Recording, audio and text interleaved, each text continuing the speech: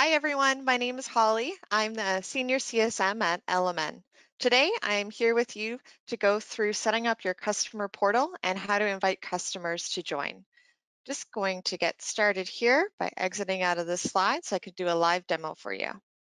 Okay, so first we're going to have a look at setting up the portal defaults. To do that, we're going to go to Account, and that's on the far right side, or sorry, far left side of your LMN home account.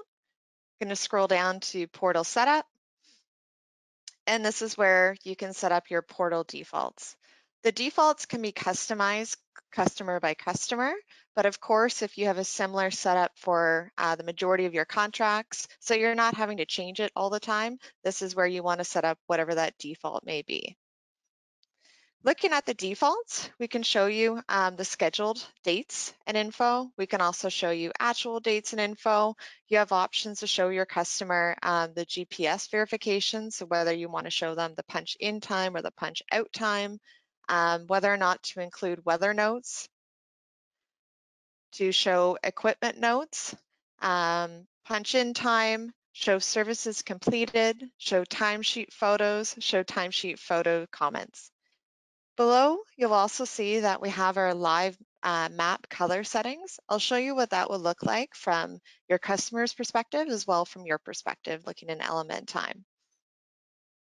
You can set by default if you want your customers to see when you've been there within the last 12 hours, 48 hours, 96 hours. This is particularly helpful for snow. However, it can be kind of an added advantage of something that you can show off to your customers. If you're going there weekly for maintenance, then they're not going to see a drastic change in colors all the time, but certainly it could be something that you could set the intervals that would be applicable to the information that they're seeking. On the right side, this is the logo that's going to appear within the customer portal. So when you invite your customer to join the customer portal, they'll see this logo with the invitation. The portal link is your unique link for your LMN customer portal that you can share with your customers. A lot of companies embed this on their website, so customers are able to users are able to highlight the portal. Customers can see that you actually have a portal and are maybe more inclined to sign on with you because this is a different offering than other landscape companies. Below is online payments. The online payments is where you're going to connect your merchant account, as well as is where you're going to review your online transactions. And then should, for whatever reason, there be a change, if needed, to disable online payments. And that is our portal defaults. Next thing I'm going to show you is through the CRM and how we're going to go ahead and we're going to invite our customers to see our portal. So I'm going to go to Contacts,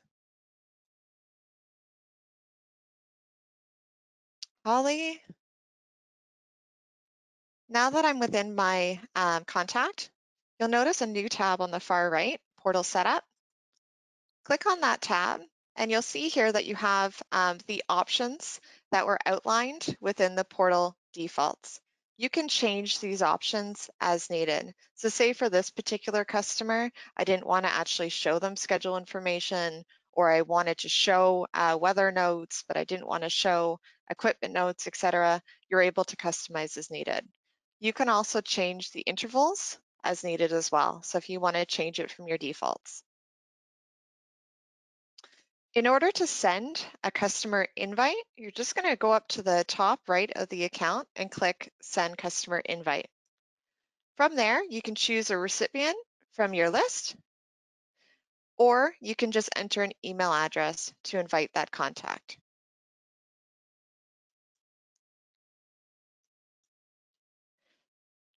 Once you've invited the admin, if you will, who would be like the main user, the main point of contact, they'll receive an email and they can add additional portal users. So perhaps they work, maybe it's a commercial property, the project supervisor is the person that's going to log into the portal, check out the work that's done, and then perhaps there's another user, the accountant, that's going to be paying the bills on the property's behalf. So those are some scenarios where you may have more than one user. We would recommend that you invite that main user, and then they can, of course, within the customer portal, invite others and assign them the appropriate permissions. So now that we've seen where to set up our portal defaults, we've also had a look at the customer view for portal defaults, how to invite a customer. Well, check out what it looks like from the customer's end. What do they see? So for this particular customer, who is myself, I'm actually just going to go back to my permissions here and turn on as many permissions as possible. See everything.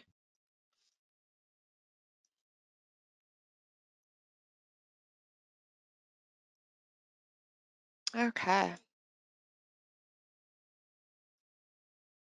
So I've gone now to the portal, logged into the portal. So I'm logging in as the customer. So this is what your customer would see logging into the portal. This is what they're prompted with initially. So as they log in, they can see the last visits. Pictured in front of you here is just a dashboard of the last couple of clock-ins that I have at this property. You'll see that there's also photos. So with LMN Pro, you're able to upload photos to the job. This is great for transparency with your client. In addition, these are photos that you can use for your social media.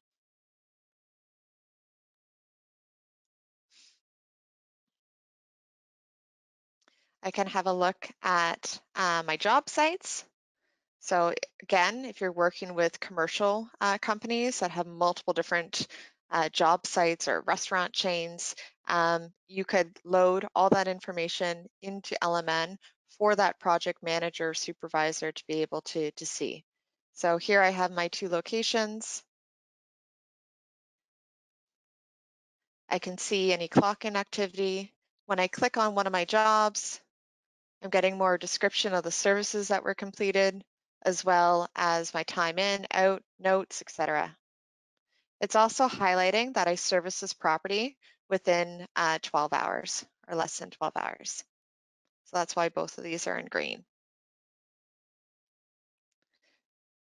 The other added benefit with the portal is that customers can now pay invoices online.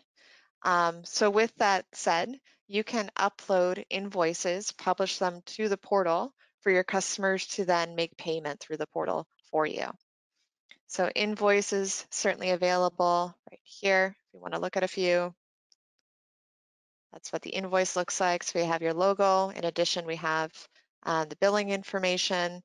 You can customize your invoices if you're wanting to show maybe what monthly contract services were completed for May. You can certainly add that detail through setting up services with linked activities in Element Time.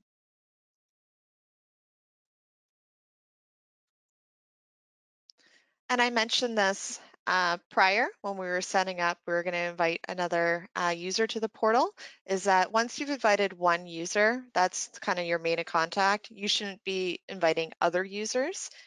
They should be adding other users from their organization to the portal. So they can do so very easily. As you'll see here, I'm the admin, and then I've set up another Holly, and I've given her accounting access. On the right here are the permissions that we have for the portal. So it's access levels of description. So as you sign up a user, you just fill out their email, fill out what access that they have. They'll receive a link that they've been invited, and they'll have to create their own profile in order to log in.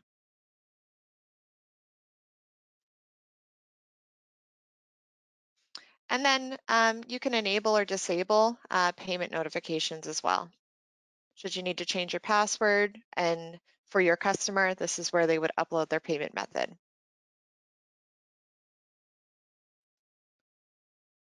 I'm going to take you over to LMN Time now, just to show you that live map from your perspective versus the customer's perspective. So here we have the live map. So the customer can see their job site properties. When you're looking at the live map through your eyes, you're going to see a lot more information. So you're going to see all the properties on that route, when these properties were serviced. And it's a different view, obviously, than what it would look like from the customer's perspective, but super helpful, which is why I just wanted to make mention of this feature. I'm just going to take a pause and see if we have any questions so far. Please feel free to ask your questions. There's a chat box within the GoToWebinar meeting window, so feel free to ask any questions that you have. I'll try to get to as many as I can. Okay, I have a question. Is there a way to see which customers I've already invited to the portal? Okay. Yes, there is. Thank you very much for your question. Within our last update, we added a feature that you're able to sort your customers that have been invited to the portal. So I'll just show you what that looks like. I'm going to go back to the CRM.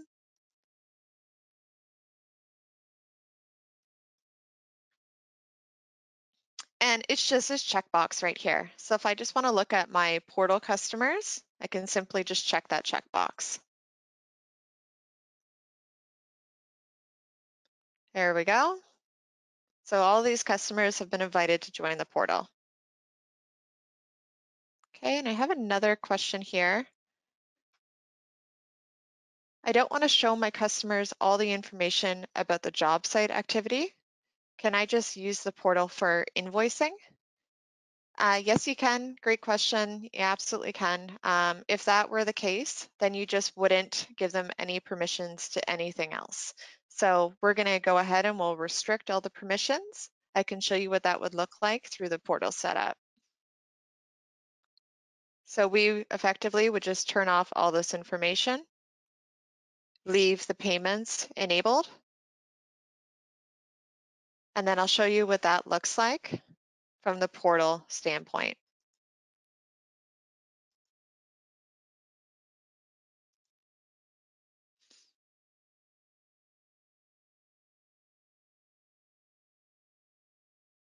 So as you see, I've restricted all that permissions. I went directly back to the portal and everything's gone about the job site. So the customer can only see the information that you've made available, in this case, just invoices.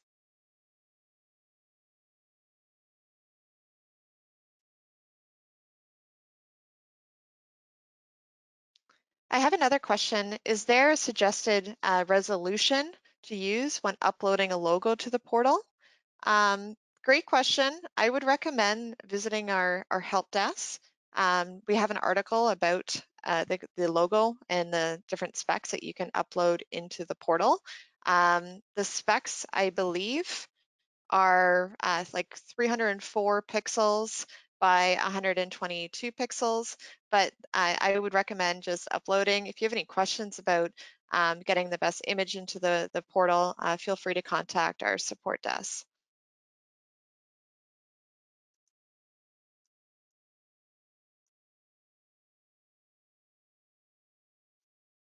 And then another user has asked, how do I edit the company information that's sent with the link to my customer? So I'm assuming that you're looking to edit the company information, so your company address. That portion's actually done in Element Time. So let me just take you to where that would be set up. So if I go to Element Time, and I'm going to click on the gear icon on the top right, and I'm going to click on company info. This company info is the information that's sent with the link for your customer. So when they see that it's Big Mac's Landscaping or whichever my company name may be, this is the information that they'll find.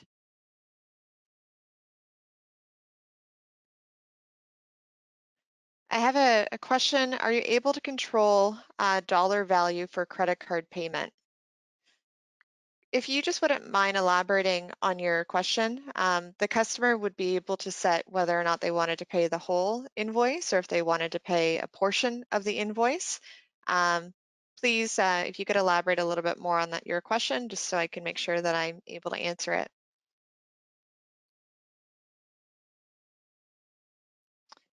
So pay up to $500 only. So I still not 100% clear on the question. So if you want your customer, if you have an invoice for $500, you want to cap them so they can only pay $500. If you, again, could elaborate, just so I have a little bit more information, I'd be happy to answer.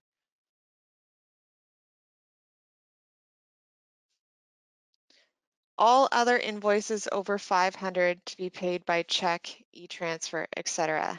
Okay, so there's not a cap, so they can pay whichever method that you would like them to pay that they've set up. So if you've set up Card Connect, who we use as a payment processor, and that's how the customer pays, they can pay through Card Connect. In addition, they could give you a check, and then in the near future, very shortly, we'll be releasing ACH payments, so then they'll be able to pay via bank transfer. But there's not a way to stop them. If it's over $500, you have to pay a different method. I feel like that would answer your question. Does Card Connect charge us or the client a fee for the credit card? So that would be, they would charge you a fee. They wouldn't charge the customer a fee. For any information on Card Connect, I would recommend getting in touch with them directly. They'll be able to provide you the best information on the fees. And if you're currently with another payment processor, I'm sure they would love to have you as a customer and can probably offer some competitive pricing.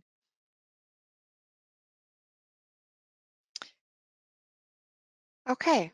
Well, I just wanted to thank you all for joining today and going over this week's product tip with me. I've in front of you now is our forms library. Just a reminder that we do have 700 forms and processes that are available for a free download right within your Element account under the forms library there. In addition, we have our training programs that are available. We do have our Element Academy. We have our LMN, workshop series. And then we have our Facebook LMN user group as well, which is used for the user group. And we have our LinkedIn group here. The LinkedIn group is they're both of the groups. My apologies, I'm losing my train of thought. Both of the groups are excellent. The Facebook group is quite rowdy. There's a lot of users there. It's grown tremendously over the past year. I'd highly recommend checking it out. LinkedIn group also really great. A lot of good shares there. I wanted to highlight again, I mentioned this, the Element Academy. We do have our workshops. We do have these webinars, which are a part of today. And then lastly, every account is assigned an account rep. You can book with us. We can review your information with you to ensure that you're up to snuff with everything with the customer portal for a smooth rollout. Well, thank you all for joining today. Thank you for your time, and I hope you have a great day.